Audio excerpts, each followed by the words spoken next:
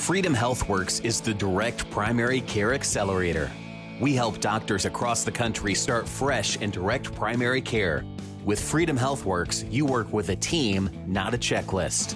Visit freedomhealthworks.com and together we can achieve true freedom in direct care.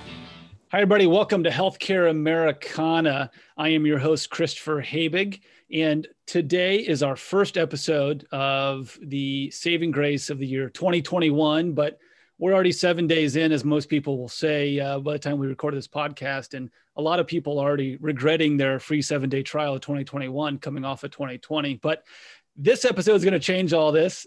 And so today we wanted to really tackle something that comes up a lot when we are looking at physicians coming out of the residency or direct care practices, or even talking about employment scenarios. And that is all I'll call it the myriad number of legal complications that can arise from contracts, employment, and what you can and can't do in the course of insurance, direct care, or Medicare-based practices. So to help me out with this conversation, we're welcoming Isaac Willet. Oh, sorry, Ike. Do you want to go by Ike or Isaac? You can call me Ike. That's fine. Okay. Yeah. All right. So here we go. So today we are welcoming Ike Willet and Steve Lokensgard from Faegre, Drinker, Biddle, and Reath. Gentlemen, thank you so much for taking time joining us here on Healthcare Americana. Thanks, Chris. Appreciate you having us.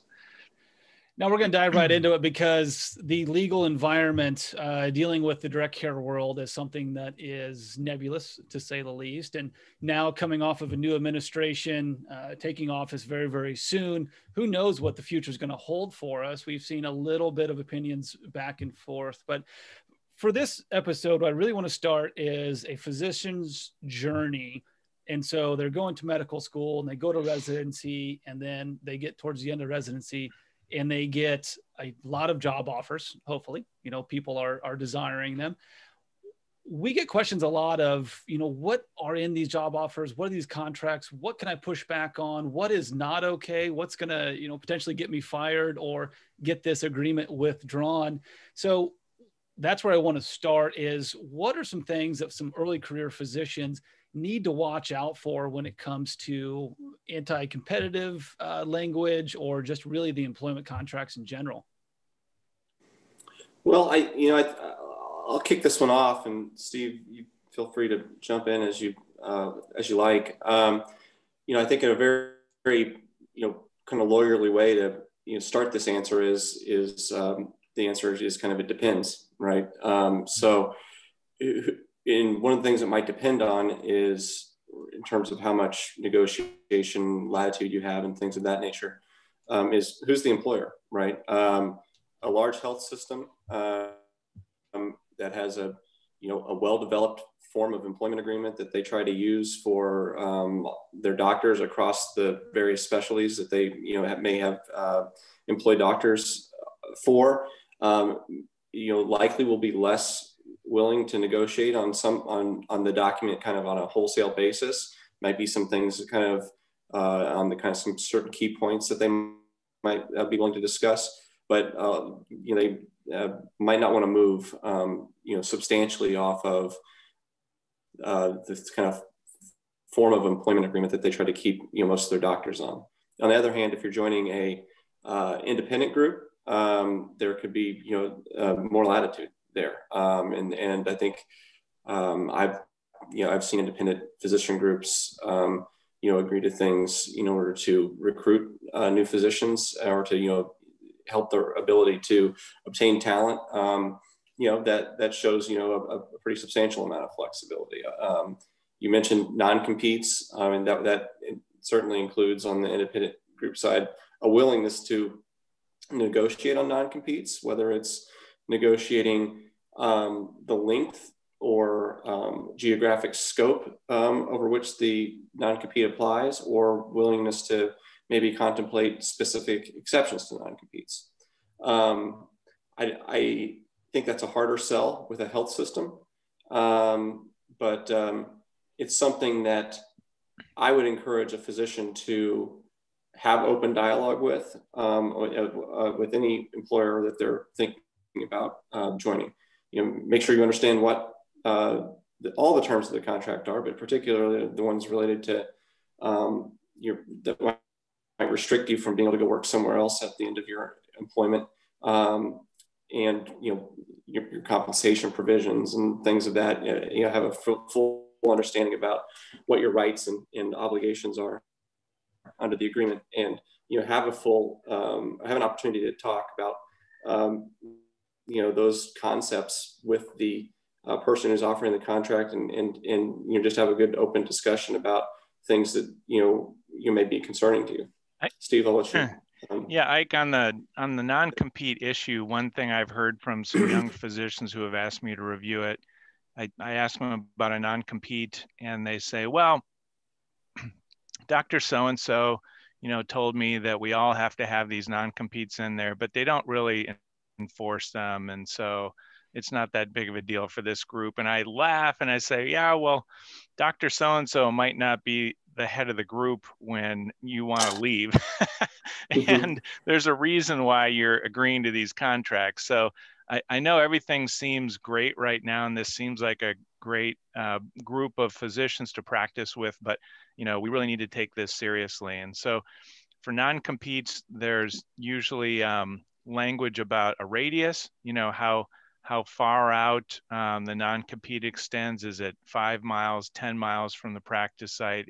Is it 5 or 10 miles from every practice site that this clinic has a location? Just pay attention to that. If you want to have an out down the road, how far is it that you'd have to travel to get another job to work somewhere else? So radius is one, time period is one. A lot of systems have a 1 year as a minimum. I've seen contracts with 2 years now, asking for 2 years. So to the extent you can negotiate that, great. I've had a lot of questions about enforceability, and it is kind of a nationwide initiative to try and go to state legislatures and make non-compete provisions unenforceable as against physicians and medical providers. And that's hit in some states, but not all states. And so it is clearly an enforceable provision in most states that you have to pay attention to. And then the other thing that I've seen recently in a few is they actually have kind of a buyout provision. So they're already thinking ahead to, all right, if you want to get out of this and buy yourself out of this non-compete, here's the formula. And it's some sort of percentage of your last year's, gross income or something. And so if you are negotiating with a new employer down the road and you say, yeah, I have a non-compete, but it can be bought out for $50,000. And so, maybe you give me a $50,000 signing bonus and I can take care of that. And, so it's kind of nice to have those buyout provisions to have some clarity. And in some markets, you just kind of, if you go to a healthcare attorney in a certain market, they'll be able to say, oh, it's going to cost $200,000 for you to get out of this. That's kind of the going rate, whatever, and so just understanding kind of what those consequences might be if you want to get out down the road. Steve, you mentioned the enforceability of non-competes and how there's this national movement. What is really driving that? Is there one thing you can really put your thumb on the button and say, this is why there's a push for kind of non-compete reform? Well, with the growing scarcity of physicians in the country, each year it seems like the need for physicians is greater and greater, and we have fewer coming into the practice. That leads a legislature to say, hey, we can't have a physician, a productive physician sitting on the sidelines for a year to wait out some non-compete. We need all the physicians we can get right now. And so as a matter of public policy, we're going to declare non-competes unenforceable against medical providers. It's really a response to the feel for that scarcity. And so some states with a greater lack of physicians per capita are more inclined to pass legislation like that. But it's really something that's in almost every state legislature all the time. It's just a matter of how much traction it gets. Yeah, or how limited they are. I know in our home state of Indiana, that's been presented multiple times over the past few years and quietly disappears when it comes time to take a vote. So wonder why that happens, or wonder who's behind that. But yeah, that is interesting because, speaking to attorneys or businessmen like myself, the cost of switching is very low as far as switching jobs and switching careers. But it's not like we're going to take a physician who's invested 10, 12 years of their life and say, great, you're now a financial analyst over here for a year. Being a doctor is kind of what you're all about. And so being forced to sit on the sidelines, especially right now in the middle of the worst pandemic in 100 years, it does seem a little counterintuitive, so to speak. So from my standpoint, kind of rebelling against the healthcare world, I am encouraged to hear that, but I know not everybody out there is. But, there's always, I don't know if you guys read about this, but it was interesting. They did a study a couple of decades ago of why Silicon Valley exploded the way it did from an innovative and kind of an entrepreneurial standpoint, and compared that with like the Research Triangle and the Boston area.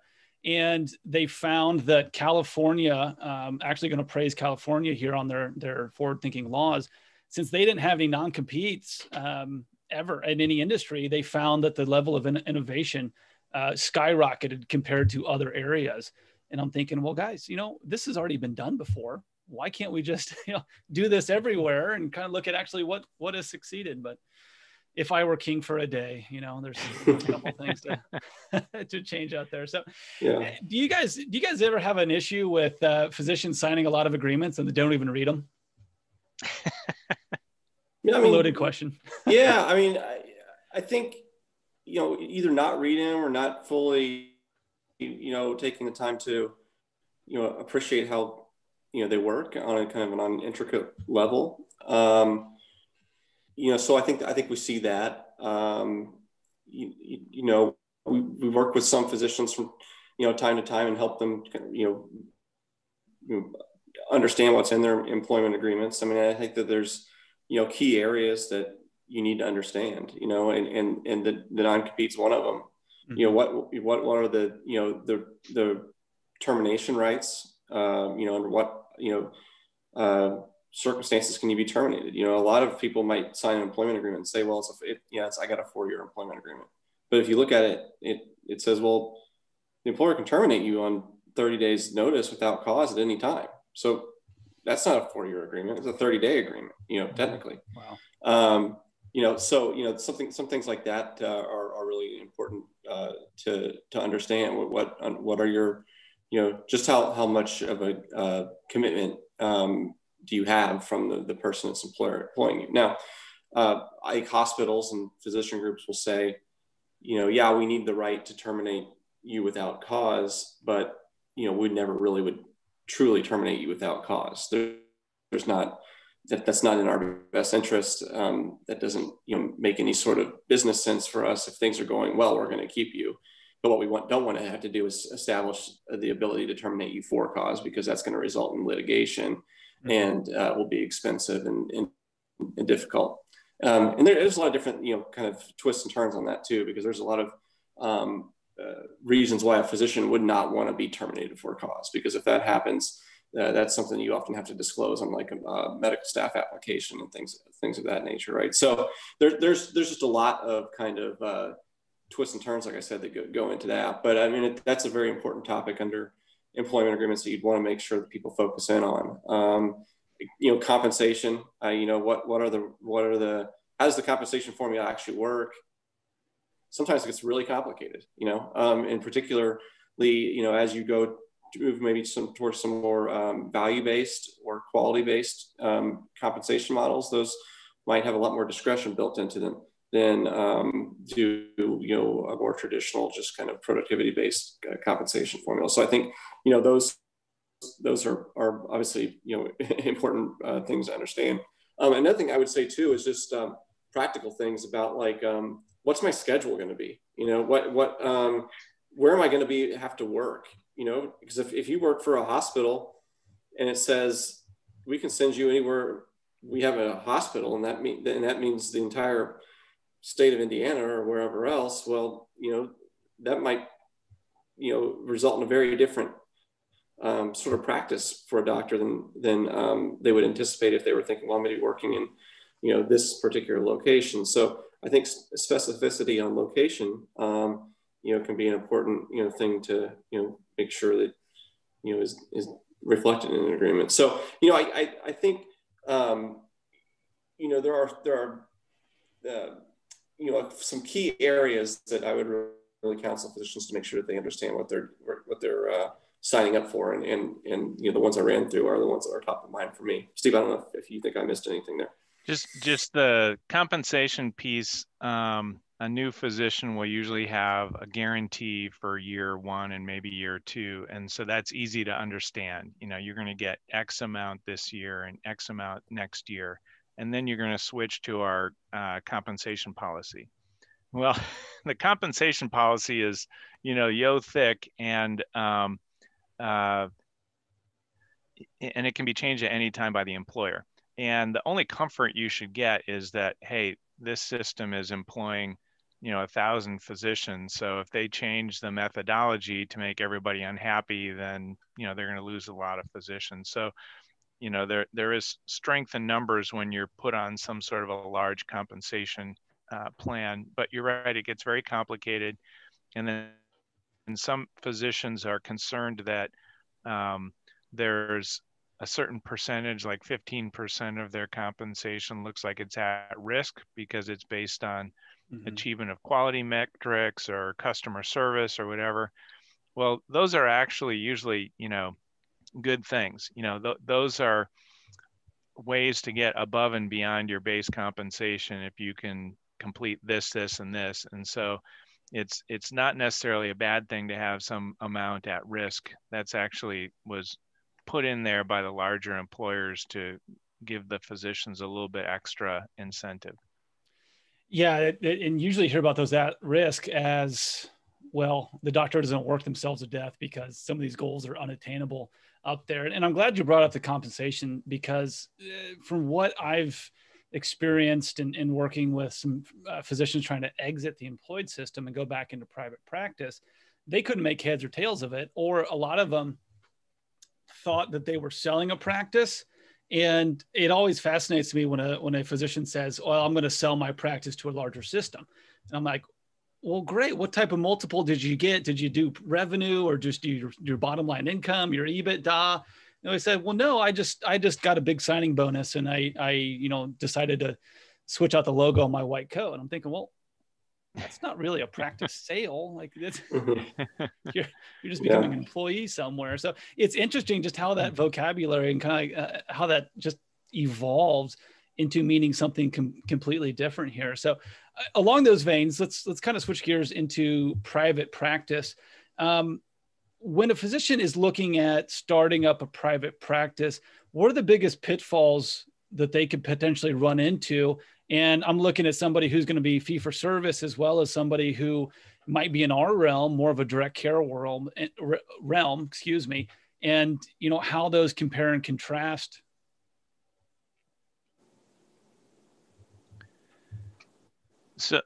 So I'll say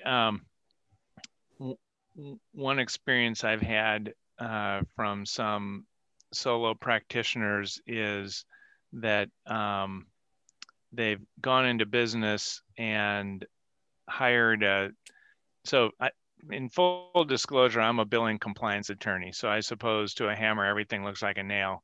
But to me,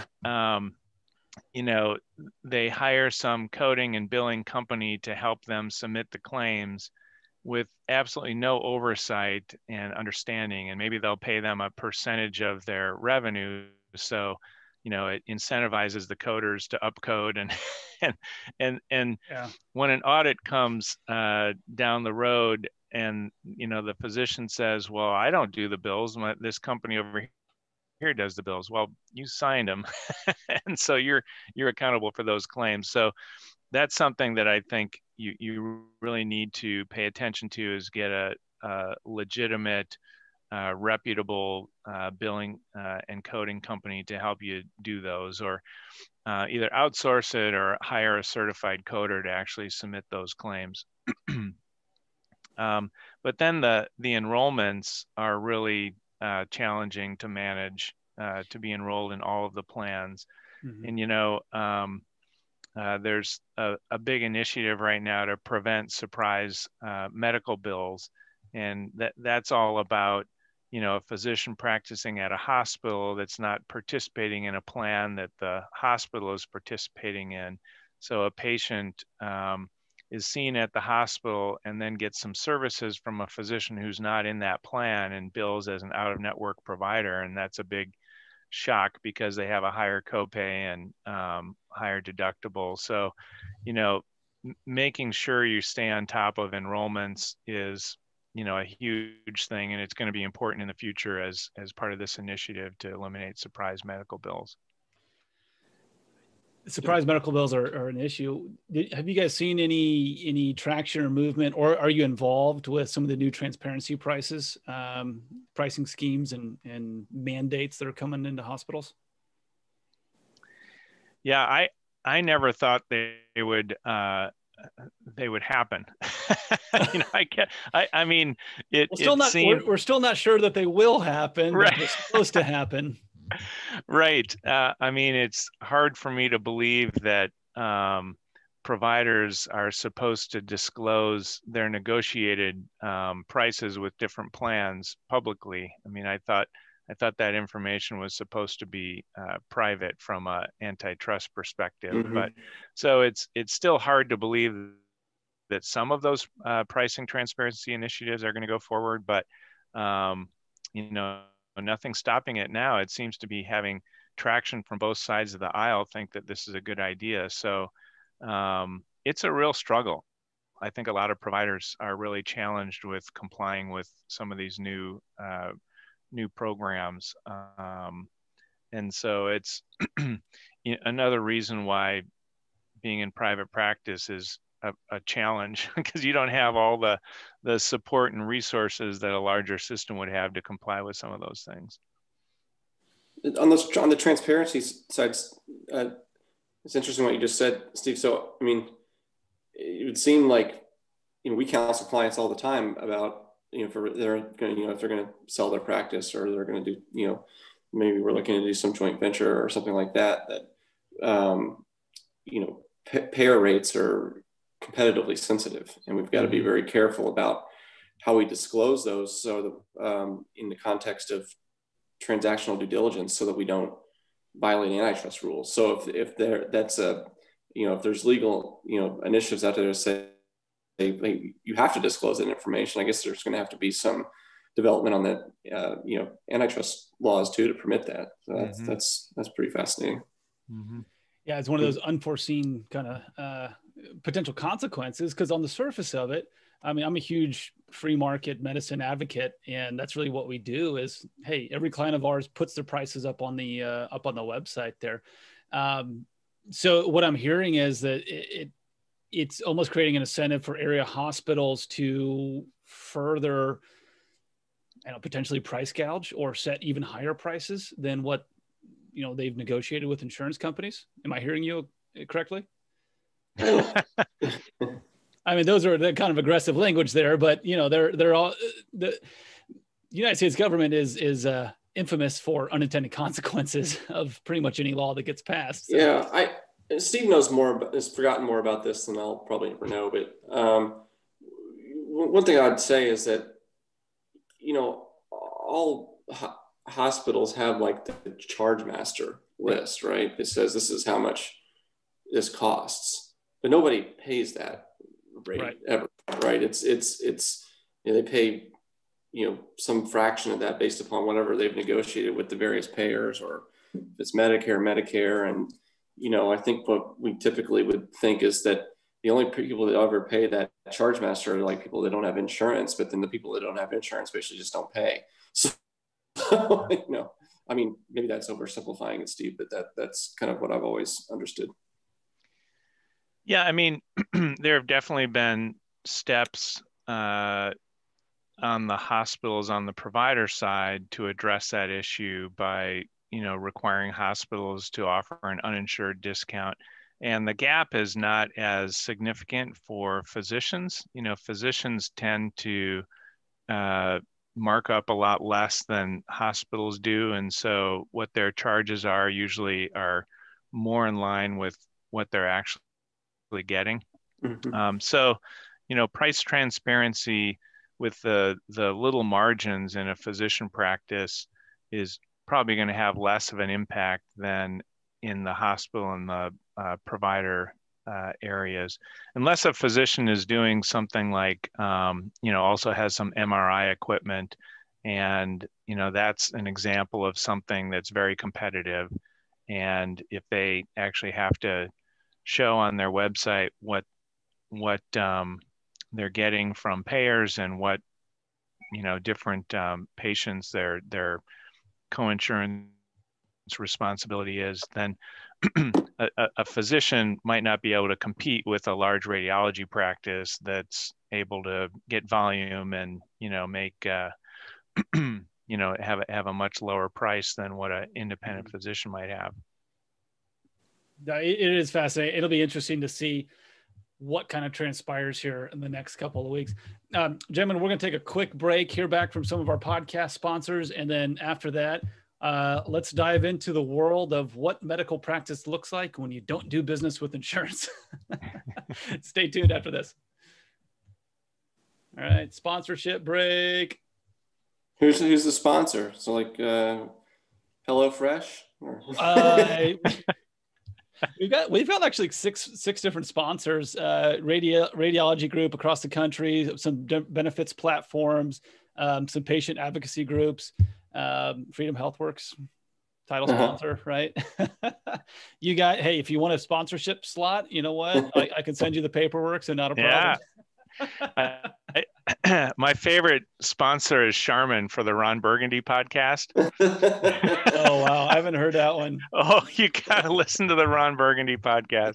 He's got great Charmin commercials, Is it actually Will Ferrell doing it? Oh, yeah. Oh, yeah. All right. You learn something new.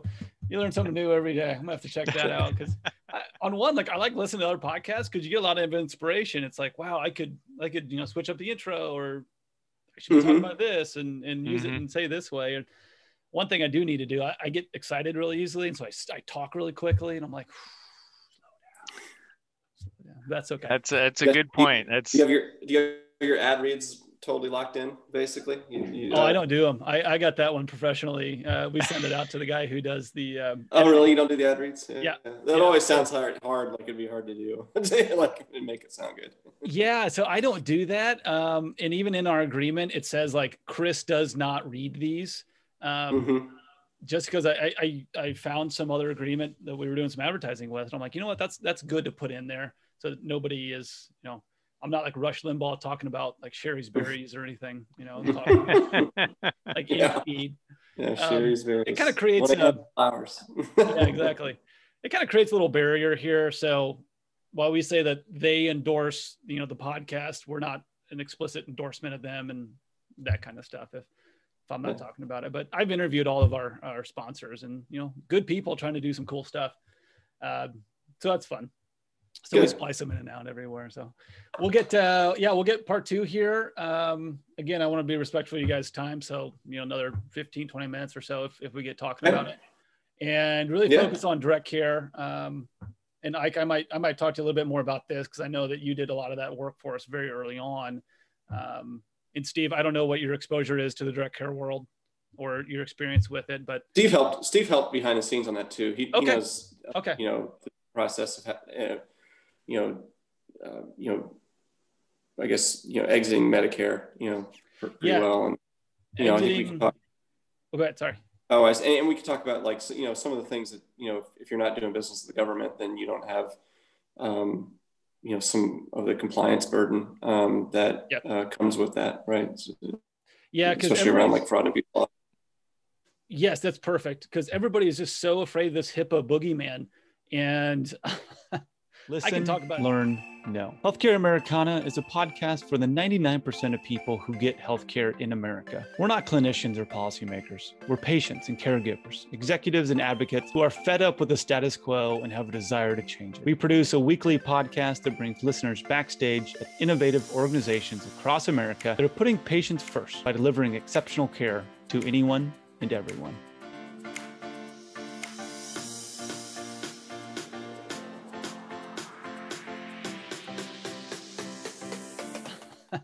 I can talk about it until I'm blue in the face, but they're still terrified of it. And I'm like, okay, all right. So just to hear a little bit about what that actually means. What does HIPAA actually mean? And when you opt out, okay, what happens, so. Okay.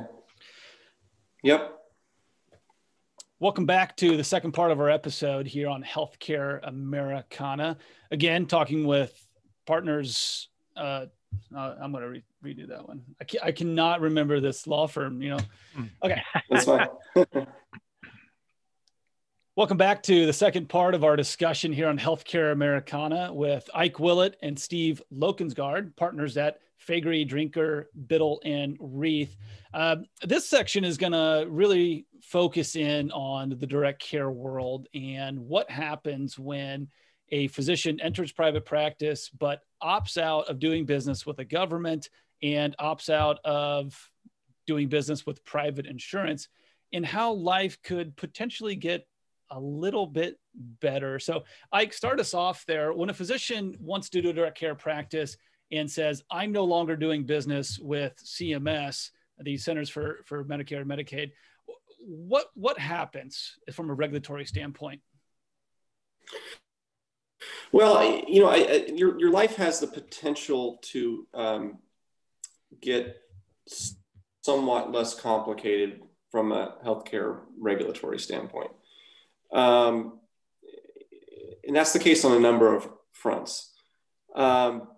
If someone truly enters into a practice where not only are they not doing business with Medicare or Medicaid, but they're also not taking commercial insurance. They're not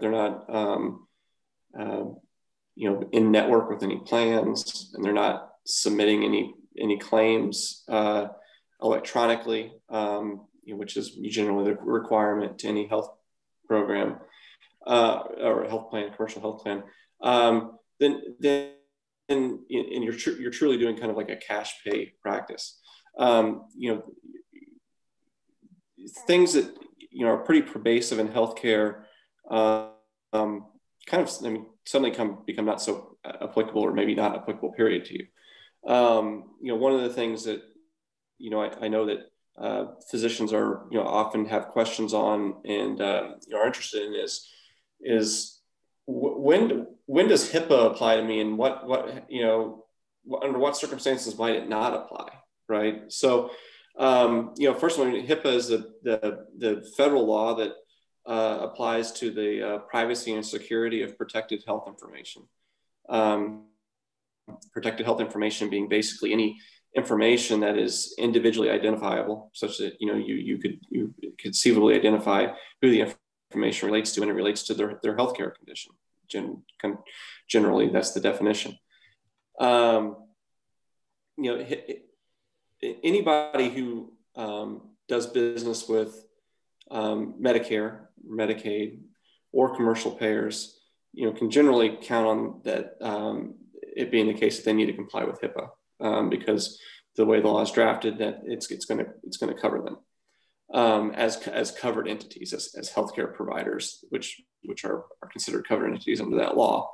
Now, if you totally opt out of all of that and you're only doing cash pay, then I think the way the law is drafted, it wouldn't be applicable to you. Now, that's not to say that there's no legal other laws related to privacy and security that you don't have to be concerned about, though, because there are still state laws, and the state laws can be more broad and more restrictive than HIPAA. They can't be less restrictive if they in terms of applying in the same way.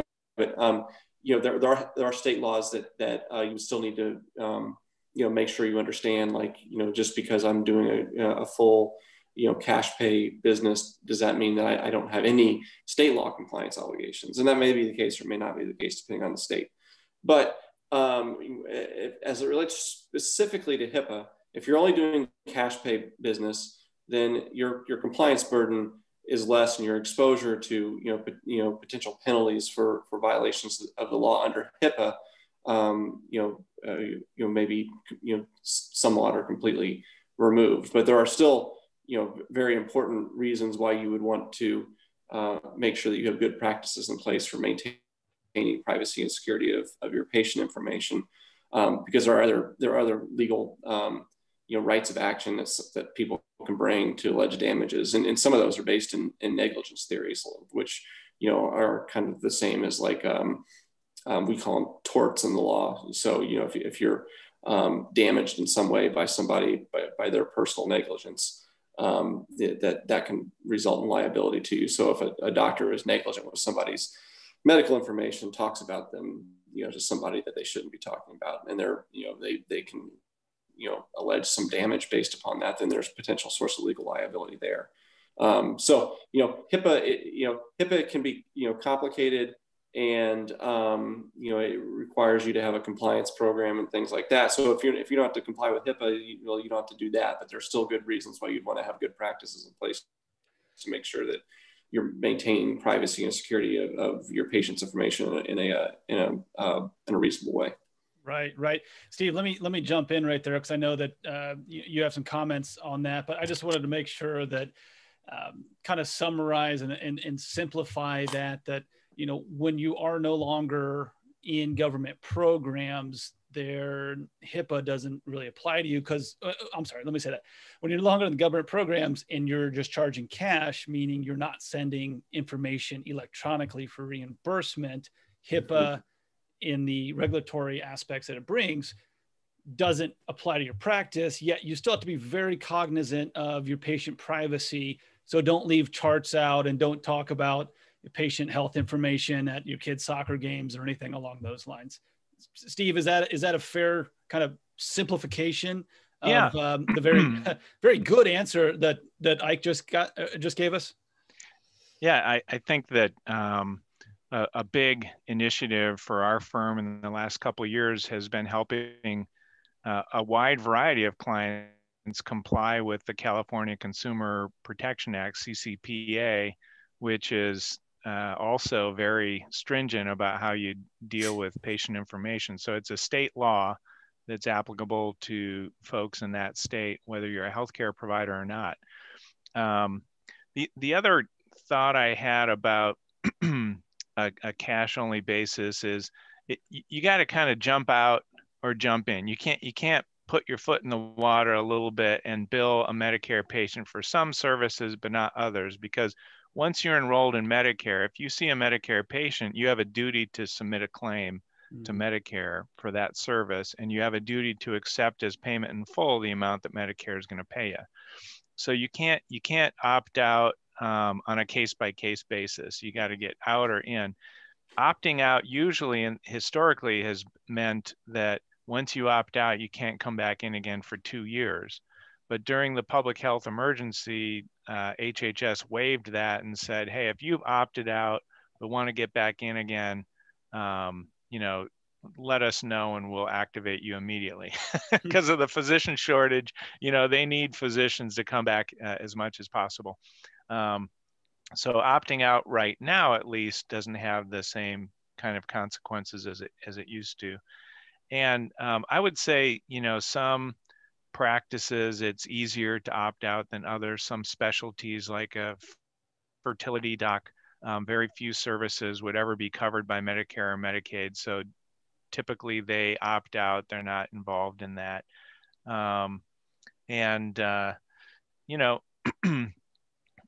Even dentists, it's funny, Medicare doesn't cover dentistry, but more and more Medicare Advantage plans are providing dental benefits as a supplemental benefit. So suddenly all these dental providers are saying, how do we play in this Medicare sand? What do we have to do? And the fact is, it was clarified in the last year that dentist doesn't have to enroll in Medicare.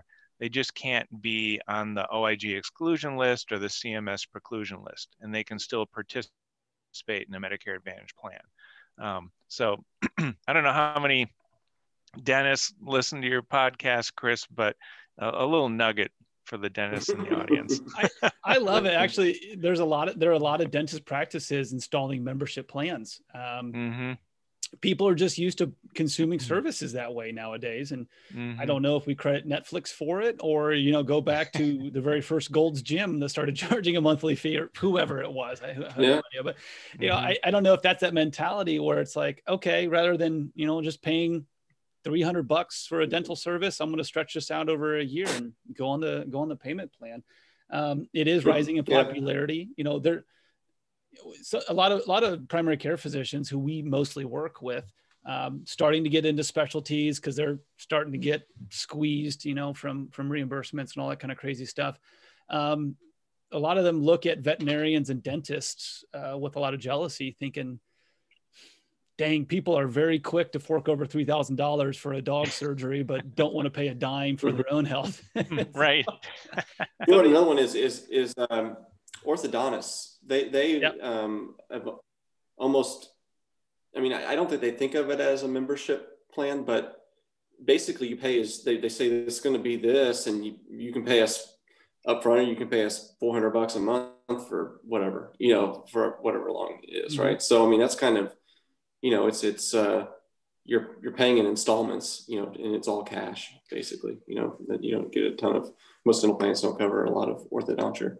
It's a perfect point. And a lot of people, and again, with the incoming administration, a lot of people are pointing towards, single payer healthcare, Medicare for all, thinking that market forces in healthcare don't exist anymore. But those are great examples of where there is very little government or insurance intrusion, and people are very happy with their braces, I guess, usually, unless you got the headgear that needs cranked down. That's never fun socially.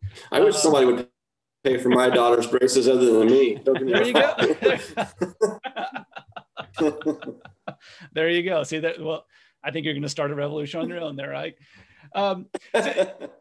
Going back to and I appreciate the HIPAA commentary, because that's always just the boogeyman out there is, what about HIPAA? Because I don't think a lot of people understand it. They think it's this wide ranging and it affects anybody who ever talks to a doctor, and it's just not the case, right? Well, right. It actually applies to a much narrower scope of people than I think a lot of people think about. Even, clients that we, at least a couple times a year, I'll get a call from a client that's not even in the healthcare industry at all, and doesn't, doesn't provide services to the healthcare industry, and is asking me about, do I have to worry about HIPAA? And those can be pretty short conversations, because we, can explain to them that, well, here's who HIPAA applies to. Okay, HIPAA applies to basically two classes of parties: covered entities and business associates. Covered entities are healthcare providers who submit electronic claims for reimbursement. And then there's a couple others: a health plan or a healthcare clearinghouse. Those are basically three kinds of covered entities. And then you've got your business associates. And business associates are people or companies that provide services to covered entities that require them to use or have access to protected health information for some reason, right? So that's who's covered by HIPAA. If you're not in those categories, you're not covered by it. It's very simple when you say it that way. It's not this overarching, just constant presence when you look at it from the fundamental definition of it. So, I'm curious, because, that was a real life story. We had a prospect call us up and says, I can't do direct care. I can't do my own practice because I'm terrified of HIPAA compliance. And I'm sitting here scratching my head thinking, what do you know that we don't know, or that, some very, very great healthcare attorneys, experts in the field don't know, and I think there's just a lot of misconceptions about it. So I appreciate you really shedding some light on it. What is it about HIPAA compliance that scares people so bad? To me, I guess it's just hard to maybe get comfortable with, complying with technical set of federal regulations and just uncertainty about that. I think one of the bigger things too that is an issue for particular smaller practices is what's the cost of compliance, right? Like, so we've got to pay somebody to develop a compliance program for us, a set of policies and procedures, and then, you know, every so often we've got to get a security audit, which means, you know, paying somebody thousands of dollars to come in and, you know, assess our security, our IT security and our physical security. You know, I get that. If you can avoid having to do that expense, you know, that might be attractive. I still want to be, like as we said earlier, careful about, you know, things, but yeah. So Ike, on the issue of compliance more broadly, you may recall we did a deal a couple of years ago where we were consolidating a couple of physician practices, and typically you don't have to have a compliance program if you don't participate in Medicare and Medicaid, right? Mm-hmm. The Affordable Care Act said, you know, if you bill anything to Medicare, you have to have a compliance program. Well, this deal that Ike and I worked on a couple of years ago, we were getting funding from JP Morgan to invest some capital into this practice. And in their loan documents, they had a paragraph that said, within 90 days of receipt of these funds, you will develop and implement an effective compliance program. Mm-hmm. And so it had nothing to do with some government mandate. It was the bankers trying to mitigate risk of this company, you know, going under because of some compliance violation. So, you know, to a certain extent, I think some of the things that people are afraid of is just good business risk mitigation practices. Yeah, it makes sense. And I think there's a fear there that what if federal agents show up at my door? And nobody wants that, right? Regardless of what type of practice you're in. And I think those are kind of the ghost stories that always pass between physicians is, one, I got sued by a previous employer, previous hospital came after me for non-compete. And two, federal, I don't know, Medicare agents came armed with machine guns to look over all my files because, you know, somebody complained. Yeah, well, you know, with HIPAA, what happens is, you know, if most of these issues, you get on the government's radar because there's some a whistleblower brings it to their attention, right? So, you know, somebody thinks that they know that there's been some violation of the law. They think that there has been, and so they call the you know, Department of Health and Human Services. And if it's HIPAA, it's the Office of Civil Rights within the Department of Health and Human Services, and they say, hey, these people have violated HIPAA. And what that leads to generally is you get a call from the OCR, and an investigator wants to ask you some questions, right? And so, you know, hopefully, you know, those conversations can be, you know, pretty short if you've done what you need to do, and you can get away, you know, relatively unscathed. But I mean, there are plenty of cases out there where people have been either, you know, intentionally misusing or, you know, protected health information in some ways prohibited by law, or, you know, are just very negligent about it. And then, you know, there is the possibility of government fines, you know, in that case. I think we don't also, you don't want to discount the risks associated with private rights of action. You can't, an individual can't go and sue somebody for breaking HIPAA or for violating HIPAA. There's no private right of action under HIPAA. But there, you know, is the ability to bring like a case based upon a negligence theory, like we mentioned earlier. So there's been some big cases that have involved large companies paying significant sums to individuals because an employee of that company, you know, disclosed that individual's, you know, protected health information in a way that caused them reputational or emotional, you know, damage in some way. And, you know, a plaintiff's lawyer would, you know, love to bring that case and say, you know, this is a, you know, a public disclosure of private facts, and, you know, we've got damages and you need to compensate us for us. So, you know, that sort of, you know, risk is one to definitely, you know, take seriously, because I don't know if it's more likely, but it's at least as likely in my mind to result in legal liability or financial penalties as something coming from the government. Sure. So it's almost like the fear is misplaced, and instead of the government coming in and raiding your practice, it's more, I need to make sure I'm hiring reputable people that don't steal people's information from the EHR and blast it out on Facebook or in social media there. So right, and train your people. Train your people to make sure that they know what they're doing. I mean, Steve is an expert on compliance, and when you have a compliance issue, you always have to figure out a way to remediate it, and training is always a big part of that. Isn't that right, Steve? Mm-hmm. Yeah, absolutely. As much as I'm enjoying this interview, I know you guys are some very, very busy professionals here, but I wanted to ask, so we talked about the direct care and opting out of Medicare and what that does to HIPAA. Are there any other big time kind of boogeyman laws, such as like a Stark Law, Sunshine Act, any of those? I guess the question, how do those other regulatory matters, how are those impacted by not doing business with the government? Steve, would you like to jump in on that one? Yeah, I mean, if you're not billing claims to Medicare, then Stark and the federal anti-kickback statute are irrelevant. But just like we talked about with HIPAA, there are state laws.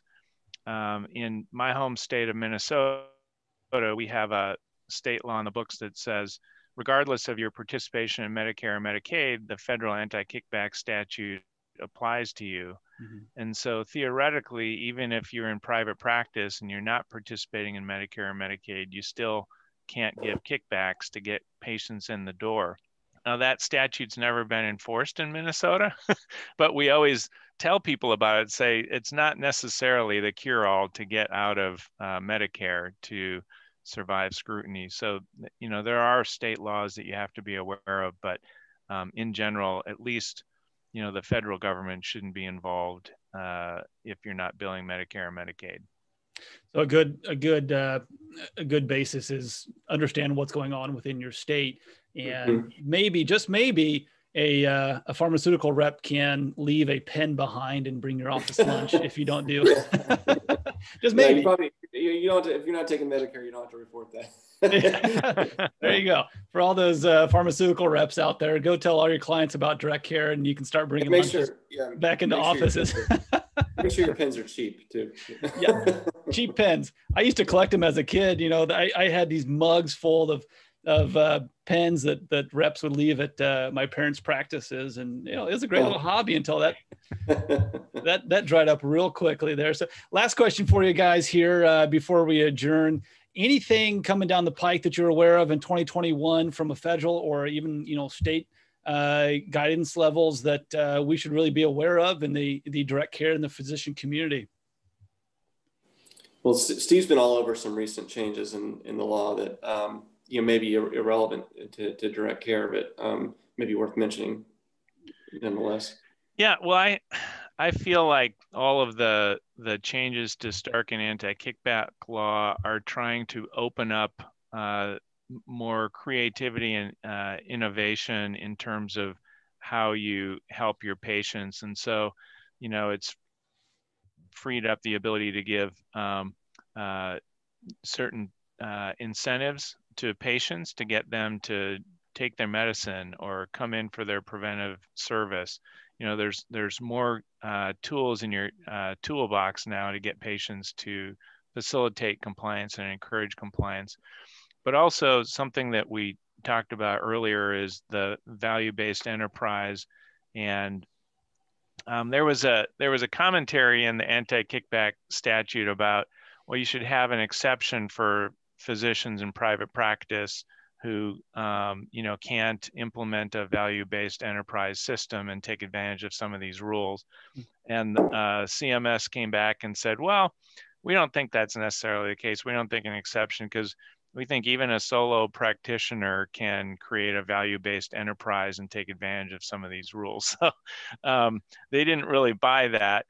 So it's kind of a head scratcher to figure out how you can do that, but it is possible, I think. And so, but being part of large networks is just going to continue to be the wave of the future, and difficult for solo practitioners who aren't competing in some of those networks and some of those plans. Is it, and I know that I said that would be the last question, but you just kind of sparked something. Should physicians be worried that in the midst of the pandemic, the agency level from the feds, they changed a lot of things with the stroke of a pen to actually make access and make caring for people a little easier? Does it worry you that with another stroke of a pen, things could swing back the other way?